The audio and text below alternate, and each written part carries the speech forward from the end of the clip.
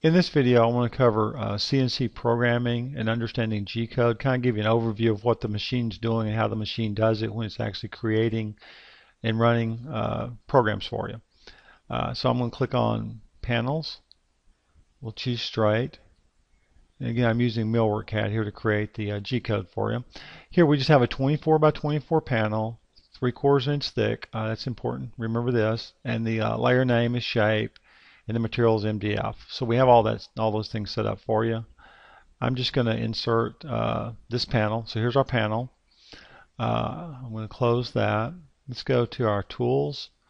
Here I just want to create some simple operations so it's easy to look at in G-code and understand exactly what's going on. So, and I want to have a couple of tool changes so you can actually see how the router makes and knows how to make tool changes. I'm going to take the drill and I'm going to reference the side to add a hole into. And we're just going to add a single hole. I don't want to add a bunch of line bore holes and stuff yet because I want you to be able to follow what the machine's actually doing.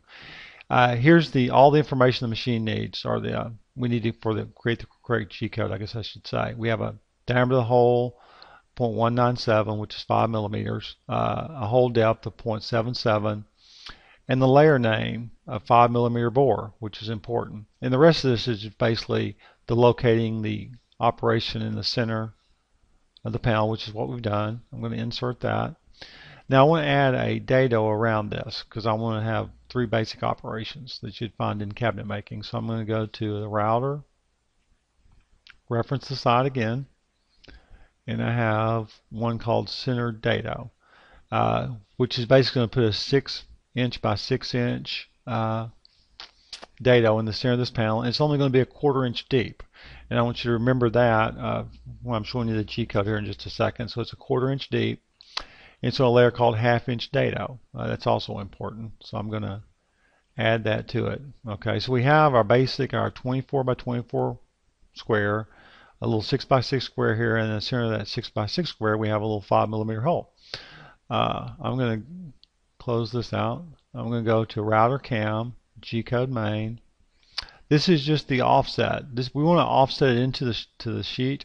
If we have other parts around it, we don't want the router. We want the router to square the panel. We don't want to rely upon a square edge of just putting the exact same size board up there. We want to put a board a little bit bigger than what we need, or a full sheet up there so the machine can come in and square the panel. I'm just going to click OK here. This is going to automatically open up our router cam nesting. I'm going to tell it to display the code.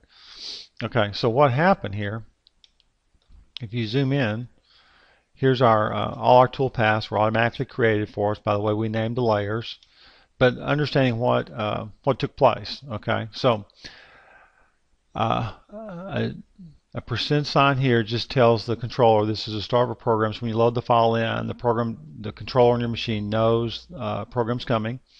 I didn't save this job or anything like that, so this is just what's in parentheses here is just for you to see, and it's just an unentitled job. A G90 is an important command. It's a G-code. It's telling the machine that everything, all the movements from this point on in this program are going to be based off the 0, 0 location, which is the lower left-hand corner of this part. An M5 turns off the spindle. We want to make sure the spindle's turned off before we do a tool change. Again, here this is for the operator. It's telling we're going to do the 5 millimeter bore first. So you can look at the program and say, okay, the machine's going to go do the 5 millimeter bore first, so you know exactly what's fixing to happen. MO6 is a tool change. We're getting tool number 2. That's where the 5 millimeter bore is. And we're going to a G43H2, which is basically just telling the machine to reference that height offset of number 2, which happens to be the number 2 tool. Our spindle speed is 10,000. S stands for spindle speed. It's 10,000 RPMs. An M3 turns on the spindle. So at this point in the G-code, we've gone and changed the tool. We should have tool number 2 in the spindle. It should be spinning at 10,000 RPMs.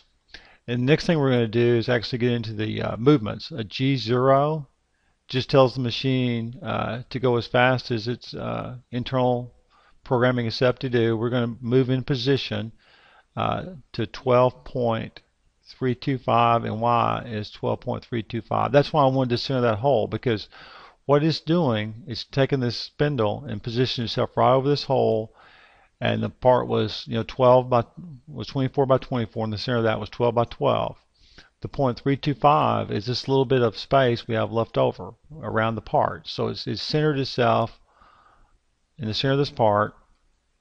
It's going to drop itself down right above. Here's where it's going to go to Z0.875, and the part's 3/4 of an inch thick. So it's going to lower itself down to an 1/8 inch above the part. And then here, where we have a G1 Z0.20, that's that 2/1000 into the spool board. So we're going to drill all the way through the part, and then as soon as that's done, we're going to raise back up. So we're going G0 again to 2.25. So we're going to drop in, drill the hole, then raise back up out of the part, because the machine's going to do exactly what you tell it to do. So once we've drilled into the part, we want to back out of the part before we make any other type of movement, because we don't want to break the drill bit. And then we're going to turn the spindle off. An M5 turns off that spindle again. Now we're going to go back and get the 1/2 inch compression to do this 1/2 inch dado. So we're telling the machine an M06, which again, if you look up here, it's a tool change. This time we're going to go get tool number 4, and we're going to reference G43H4, which is the height offset stored in the controller of tool number 4. We're going to make a spindle speed change. This time we're going to go to 16,500 RPMs. We're going to turn the spindle on, an M3, and then again we're going to come back to the center of this part. Here's your 12.325 and your 12.325 in X and Y, and we're still above the part, 2.25 inches. We've kept that constant height over here. We're going to lower down just like we did on the drill to right above the part. We don't want to dive in way up in the air and start cutting this part. So we're going to lower ourselves down to just above the part, 1/8 inch above the part. And then we're going to start cutting this dado from the center of the dado out. And if you look, that's what we're doing here. We're just working our way out of the dado. We're going to keep the tool down. We're going to maintain this constant depth of Z0.5. Remember the part was 3/4 of an inch thick. We're going in a 1/4 inch dado, so we're going to have 5.5 left over. That's the thickness that's underneath the dado. That's the thickness of the part. We're above the spool board 1/2 of an inch. So, and then we're just going to work our way out from the center till we totally machine out this dado.